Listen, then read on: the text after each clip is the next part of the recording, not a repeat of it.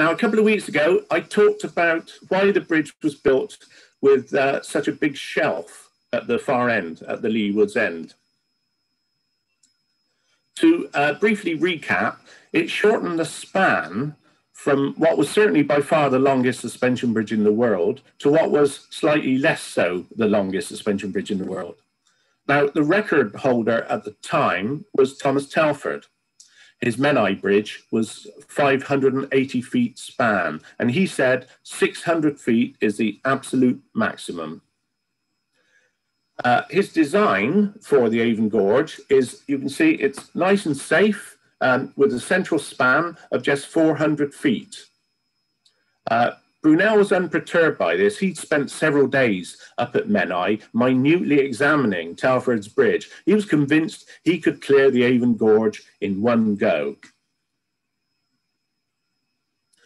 But everyone was haunted by Telford's cautious remarks. The bridge, the gorge width is about 900 feet at its narrowest point. Telford recommends no longer than 600 feet, so a compromise is reached, settling on 702 feet as the span. Now, access into the vaults was via a 2 feet wide vertical shaft discovered in 2002.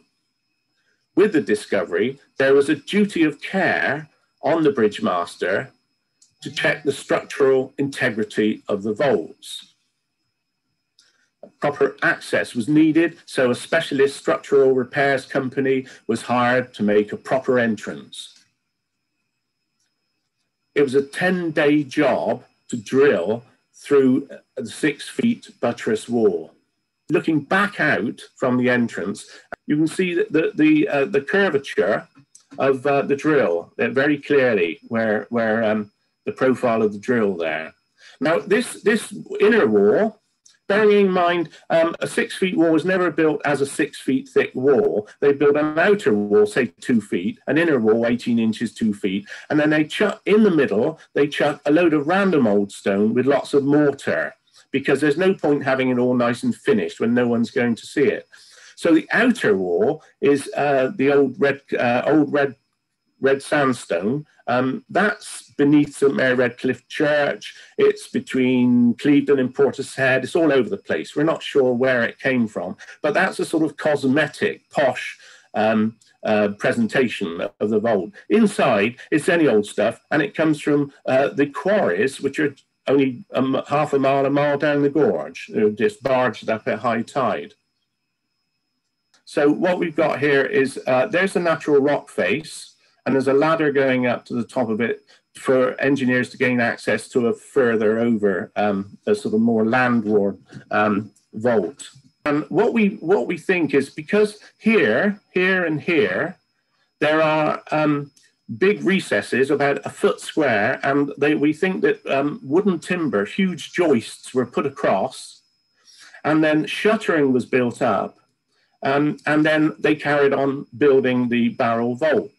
When it was all dried and they were happy that it all sort of locked together, they took away all the shuttering. And guess what? They recycled it in Victorian times. They took it with them. They didn't leave any of it there, and we think they took it out of this shaft here. So the last man went out of there. And you can see there's the top of the rock face. So you see there's stalactite formations here. This is only since 1840. And basically it's calcite in the mortar is washed down by rain. And when the drops of water fall down, they just leave a little collar of calcite, and then another one, and then another one. And it goes on and on and on, and you end up with a straw stalactite. They're actually hollow, and they're very delicate, and they grow to a maximum about 15 feet, and then their weight brings them down. They will never meet up with their chums, the stalagmites, on the ground floor. Those are 3 inches, 6, 9 inches long. That's all funny little things growing in little families like that. This photograph is in Vault 5, which is the one that we enter, the main one. and it's looking back. This chap is looking back at the little route we've come through. That's about 6 or 7 feet long, that tunnel. It's only about 4 or 5 feet high and very narrow. But this is looking at, you know, from Clifton, as it were. We're in the central one, and you can see that the archway that you drive through comes down and directly goes on down. You see, so what Brunel's done, he's got 4,000 tons up there of stonework, plus about another couple of thousand tons nearly of bridge ironwork and deck, which is the half of it, which is being supported by this tower. So he's got a lot of weight to dissipate down through the vaults into the gorge. And this is interesting here. That's a chamfer there. Now, the Clifton Tower has got square corners, but the next time you walk over the bridge, notice that there are chamfer corners on the Leigh Woods side.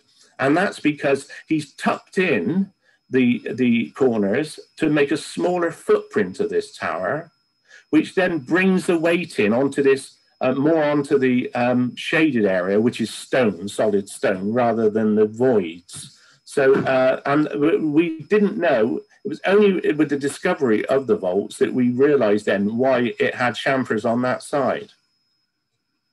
And here we are in Vault 5. You can see lots of stalactites. I've been in there quite a few times, and I was saying that, oh, it's 18 feet wide, it's 36 feet high, and it's 55 feet long. And then I suddenly realized that's actually 1, 2, 3. So it's the Temple of Solomon. It's the Holy Trinity. There's all sorts of things you can think about with that kind of proportions.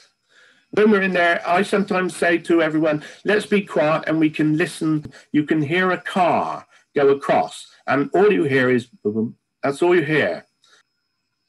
And yeah, there's the stalactites. I've taken several groups in of Subterranea Britannica, and they say that the formations, the stalactites, are fantastic. They've never seen anything like it. And they said to me that it would be because where they normally go, bats get in and stuff. And so things get broken because a bird can break these off if a bird gets in.